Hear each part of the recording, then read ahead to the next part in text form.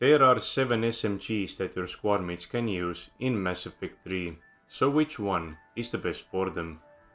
This video is part of my series where I test the effectiveness of different weapons on squadmates. In my first video on assault rifles, I explained the specific parameters of testing, and to avoid repeating myself too much, I will link the video in the description below. To summarize, I went through the Noveria fighter base mission with only my squadmates doing most of the damage, and measured not just how long it took them to complete the mission, but also how quickly they could kill the final Atlas. Garrus and Ashley helped us test the effectiveness of assault and sniper rifles, but they cannot join us for this video as they are unable to use SMGs. Instead, we will have to rely on Edie and Liara, characters who were never intended to use their guns as their main source of damage. Unlike Garrus and Ashley, who could passively boost their weapon damage more than twice as much, Liara and Edie can only get a measly 20% increase. In addition to that, Edie does not have an ammo power of her own, so Liara had to share her warp ammo with the squad. The ammo power offered a 37.37% damage boost against health and armor, along with a 25% armor weakening effect. Warp ammo also has a 75% damage boost against targets under the effects of biotic abilities, which seems to apply to stasis and warp as well. These effects also carried over to Edie, but they were halved. Despite their many form-fitting outfits that leave little room for imagination, none of them boost their weapon damage. Liara has an outfit that increases her power damage by 25%, which does boost the damage of her warp ammo. Since Liara also had access to stasis, I decided to use it against shielded enemies, as they were the biggest nuisance in the previous tests. Every test was done with a level 5 variant of the weapon, and all of them used the level 5 magazine upgrade and a level 5 high velocity barrel mod.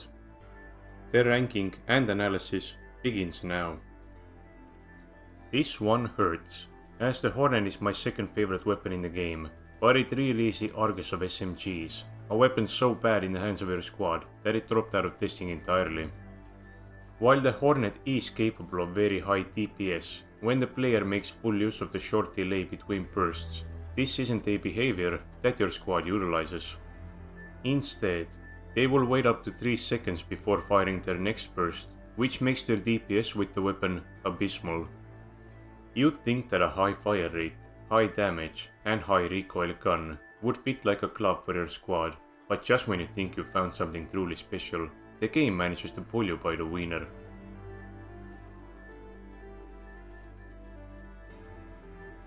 Our 6th spot belongs to a weapon that just barely manages to make it through the testing, and that is the other burstfire SMG, the Shuriken. What brings this weapon down is its inconsistency. The delay between bursts does not seem to be set in stone. You'll sometimes see your squad follow one burst up with another, and then just stare at the target, rather than shooting. Even if the bursts were more consistent, their damage wouldn't be spectacular, meaning that the Shuriken would have never had an opportunity to shine, even if it wanted to. When compared to the other SMGs, the Locust's only real advantage is the high accuracy and low recoil, something that squadmates never seem to struggle with, even on weapons where those are severe issues. As a result, its otherwise mediocre damage output and a low magazine size of 20 make it quite underwhelming. I also noticed that your squad seems to have issues with firing upon their target at close range. Maybe it's just the friendly AI doing what it does best, disappointing Commander Shepard, but it seemed that the delay between bursts was much longer when the target was only a few meters away. The Locust also has the illustrious honor of having the longest Atlas kill time we've seen in the series, 4 minutes and 35 seconds. The Casa Locust may have killed 2 presidents, but you'd be lucky if you saw it kill a single trooper with just 1 mag, much less anything with an armor bar. Coming in at the 4th spot and beating the Locust by over 6 minutes is the Tempest. It has a generous starting mag size of 50, and your friends make good use of that as they fire the weapon in fairly long bursts. As long as all shots connect, a single burst will remove around 7 bars of health from a basic trooper. The Tempest behaves a lot like an automatic assault rifle, but with much longer bursts.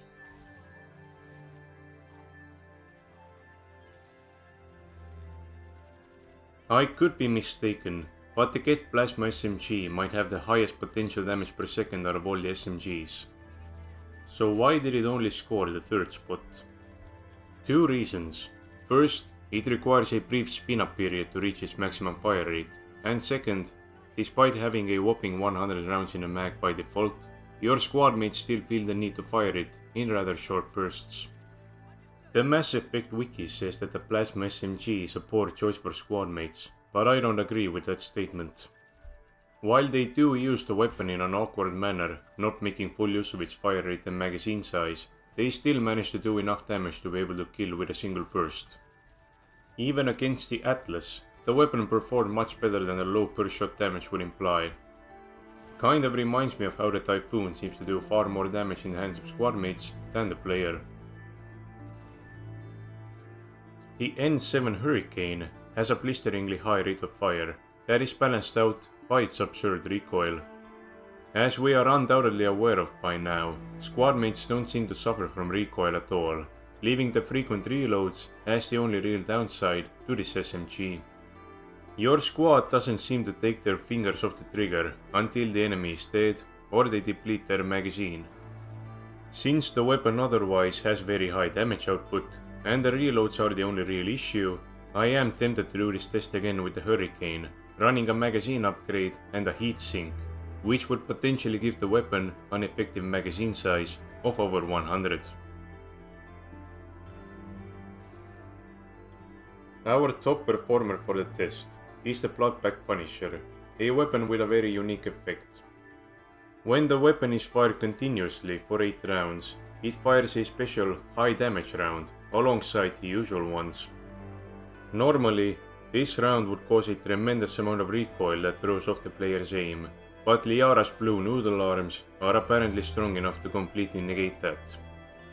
For your squad, this is just extra damage without any downsides, and when combined with the already higher than average damage, along with the solid fire rate, it should come as no surprise then that the Punisher has made it this far. This special round, in addition to its higher damage, also deals extra damage against armor, and the time it took to kill the Atlas is better than most assault and sniper rifles. The Punisher really does everything you'd want an SMG to do, and then some, all without the very frequent reloads that plague the Hurricane.